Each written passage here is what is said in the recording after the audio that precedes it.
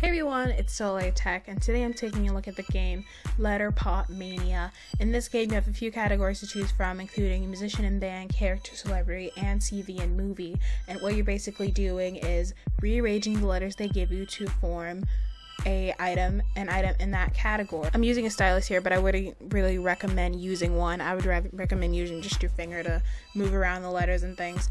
And it's pretty easy, but if you do not understand a puzzle that they're giving you, you can ask Facebook or Twitter, or you can use their magic solve. You only get 2 though, so I just recommend skipping if you don't know the answer like I'm showing you.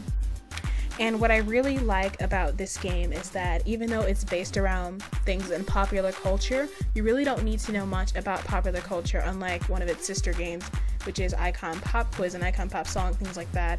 Those you really need to know a little bit about popular culture and a little bit about things in the category that you're solving. But for this one, you really just need to know how to spell these people's names and the names of these TV shows and things.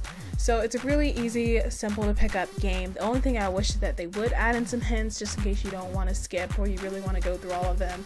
Also, there's no way to track how many you've solved. There's no levels or anything like that, so those would be nice additions as well. But anyway, it's a free game, so you should try it out.